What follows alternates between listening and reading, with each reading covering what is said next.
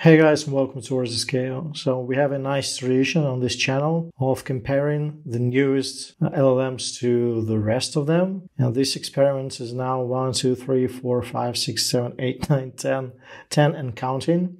So in this video, we'll be comparing the newest edition of the GPT-4 family, which is the GPT4o mini, to the rest of the LLMs. We'll be looking at the word count, at the SEO capabilities, whether GPT-4o mini handles internal links, how it processes the prompts regarding readability, and AI detection as well. So stay tuned. So if you've missed the news, if you now go to ChatGPT, you see that there is a GPT-4 mini, which has substituted effectively the ChatGPT 3.5 model. It's more robust, it's more intelligent than the 3.5. Now, if you run out of your credits or limits with the GPT-4o, you now can switch to GPT-4o mini and retain most of the capabilities.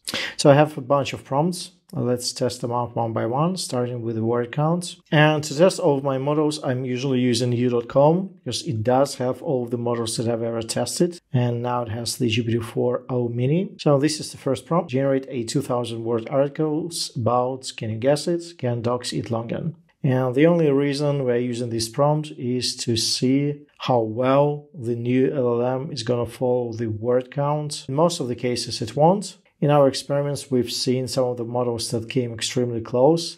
So Command R+ got us to 1960, and Claude 3.5 Sonnet was 1974, which is almost 2000 words.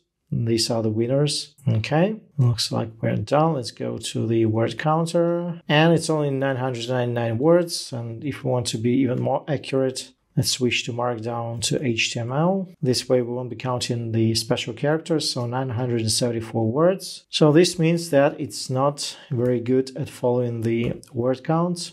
It's actually one of the worst. Well, I wouldn't say it's one of the worst. It's average. It's on par with Claude 2. But it's still better than Gemini, Briggs, Llama, and Zephyr or Zephyr.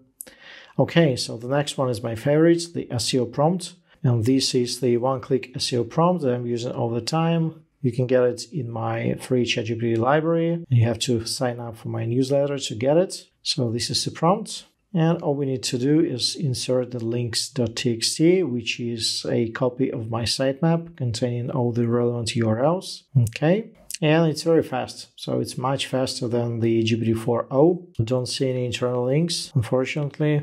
Oh, okay, so it's got us some internal links in the end.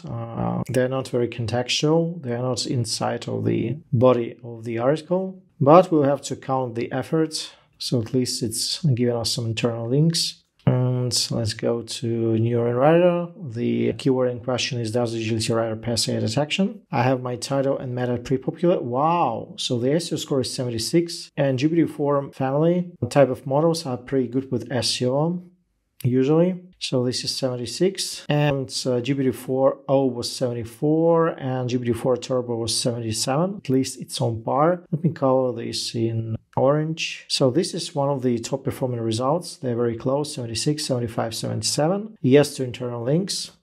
Now readability. And once again, this is a very easy prompt designed with the sole purpose of seeing whether the LLM will indeed write in the expected readability grade. So write a 2000 word article about how to perform a one-arm push-up using simple English at a readability level of grade 5. Again, very fast. It's actually kind of funny, and this is a pretty long article, so I would say this is around 8,000, and we've gotten 900 words when we asked it to write 2,000. Let's just quickly convert this to Markdown, see the word count real quick. Yeah, well, it's actually less than 900, so I stand corrected. But we are actually interested in the readability. So this is grade 4 readability.